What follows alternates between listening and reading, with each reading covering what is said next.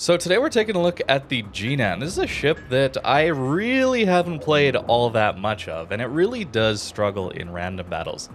But this Airship Escort game mode is really useful for some of these ships that don't really find their way in random battles all that easily.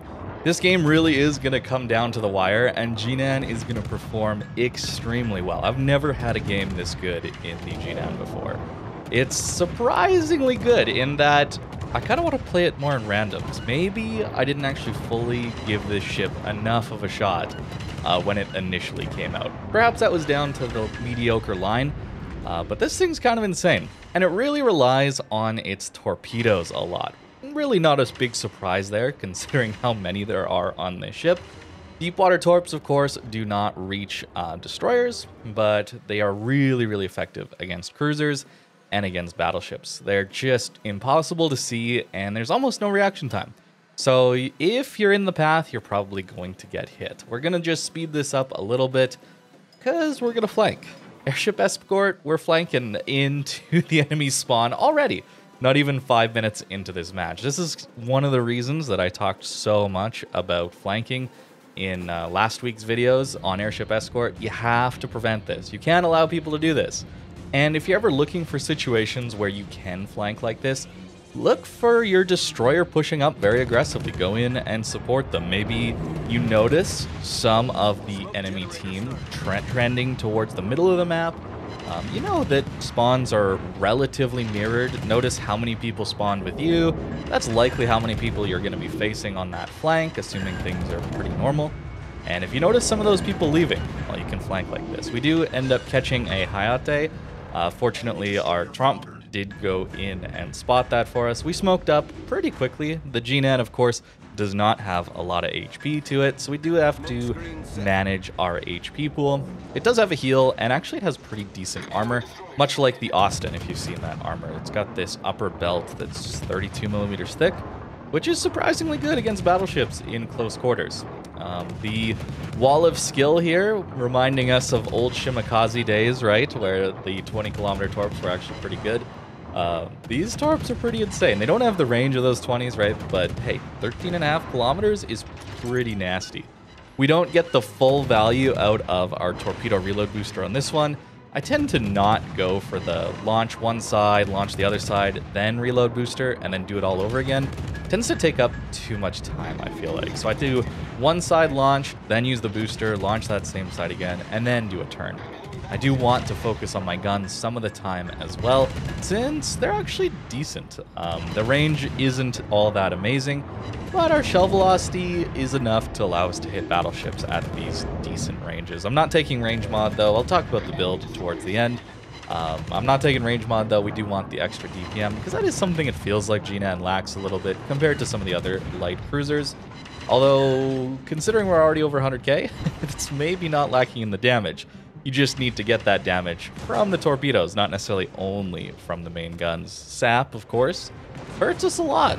Yeah, that Venice did a huge chunk of our HP pool there, so we do want to disengage. And that's another thing that the Jinan does pretty well, is its concealment. Assuming that you have a DD with you that's doing even a little bit of scouting, our Trump here is doing a great job. A little bit of scouting is more than enough, considering how good the concealment is on the Jinan. We can pick our fights. Our smokes come up very quickly. There's not a lot of downtime in between them, even though the smokes don't last very long.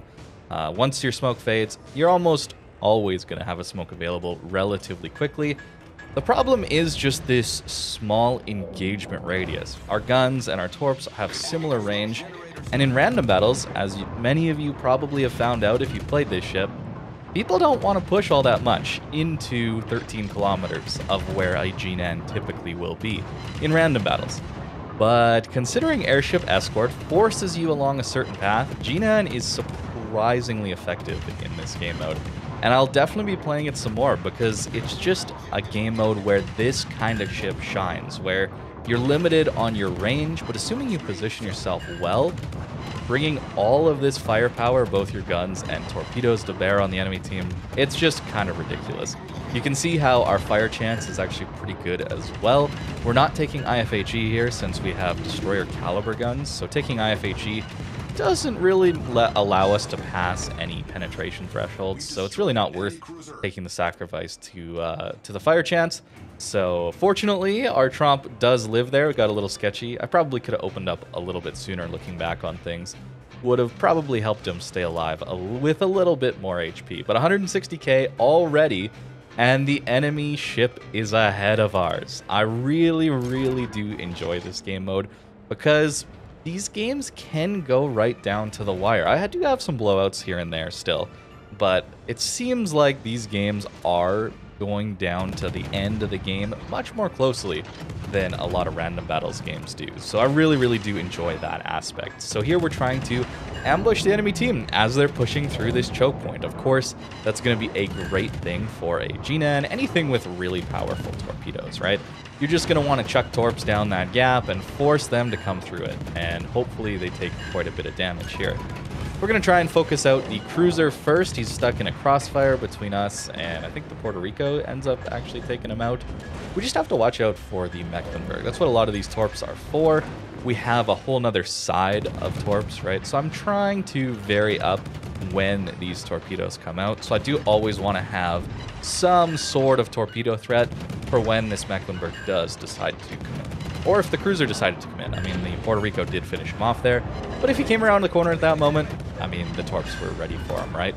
And yeah, against DDs, unsurprisingly, we're going to do pretty well at closer ranges. We're no Austin with our SAP and reload booster available, but the DPM isn't too bad. Unlike the Austin, though, our arcs are actually worse. So if you are used to Austin and you're thinking that you're going to get this ship, and it's going to be a smoke plus torp version of the Austin with a better reload, but no reload booster or SAP, it's different.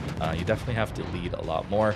It doesn't feel quite as powerful as the Austin is at some points, but it does have some sustained damage. So if you're pushing, getting teams that push into you, and you're able to use your smoke to smoke up and farm them and jump the torps as they push in, this ship is awesome. It's really, really, really solid.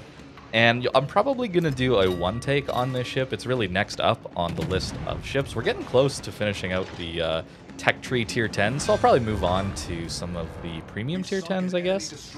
And then once those are done, I don't know what I'll switch to. Maybe we'll take a look at some lower tier stuff. Start going down into Tier 9s or Tier 8s, something like that. Either way, it'll be good. I think those one-take series are really, really nice, because I do show you these games where everything seems to work out. Even brawling a Mecklenburg. He's got torps, I got torps. We're going to use our wide spread to get a little bit better angle forward, if you notice that when you do wide spread. And we managed to take him out. And we only eat one torp in return. Our ship was a little bit saturated, so his torp actually only did like 8,000 damage. So a little bit lucky to only eat one torp there and not die, but at least we traded it. And if I had died, I think we would have lost. I actually think it would have come down to the wire, and we probably would have lost. Because as soon as I'm not in this circle, the enemy team instantly is going to win ahead of us. So I have to get back into this circle very quickly. Typically, the fastest way to turn around is to ground. And just look at that. Look at how close we are. I haven't had a game this close, I don't remember ever. And so visually striking there with the two blimps passing one another. We do end up with a victory, thankfully. No Kraken achievement, but we did actually get 5 kills. Keep in mind, you're not going to get random battles achievements in Arms Race. They're totally separate. So we do collect a few of the Arms Race specific ones. And a pretty good game. 219k is really, really, really solid. We did a lot of our farming early on those battleships. And then we just had to clean up some of the DDs. 3k base. I'll take it. That's a very, very, very good match. And I'm really, really happy with that one. Surprised me a lot with how good the GNAN turned out. So I'm excited to try it in random battles in that one take. We'll see how that goes. But hey, this is at least a good example. As for the build that I've been running on this ship, it's pretty damage focused. I'm still taking concealment, but notice we're taking heavy HE and SAP. There's really no downside since we have such small caliber guns. So it's a 10% boost to our damage. Adrenaline Rush is great. Superintendent with all these skills or consumables, it's so, so good as well. And I'm actually got Survivability Expert on one of the special or somewhat special commanders. We don't have the new one that gives us boost to our ship for hitting certain damage or spotting totals or hitting a certain number of torpedoes. But I'm trying that commander actually out on the Yu Yang, seeing if I can proc the torpedo skill there. Haven't yet, but we'll see. It's only a matter of time if I keep playing it. Fill the tubes here, along with Demo Expert and Swiftfish. So buffing the torps here a little bit. Notice I'm not taking the damage one. I think I'd rather have the extra HP and consumables than 15% torp damage. If I'm hitting a torp, it's already doing an insane amount of damage. I'd rather get the torps back a little quicker, maybe make them a little faster, or help me stay alive. That's kind of the idea behind the build. The guns certainly need some buffs though, so that's why I am kind of focusing on the guns a little more in the upgrades here. You certainly could go a full torp build, and it'd be pretty crazy, but I can't always guarantee myself I'm going to land these torps. And we already do chuck out a reasonable amount of torps, especially when you have Torpedo Reload Booster available to you.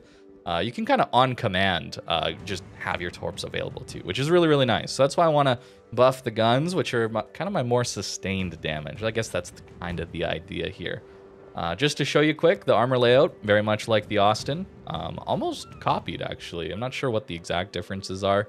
But the Austin does have better gun characteristics, certainly. Even though it doesn't have the reload, that reload booster is insane for the guns. GNAN, though, not bad, especially in Airship Escort. It's kind of insane how good it is, assuming you know the path that the enemy team is going to go on.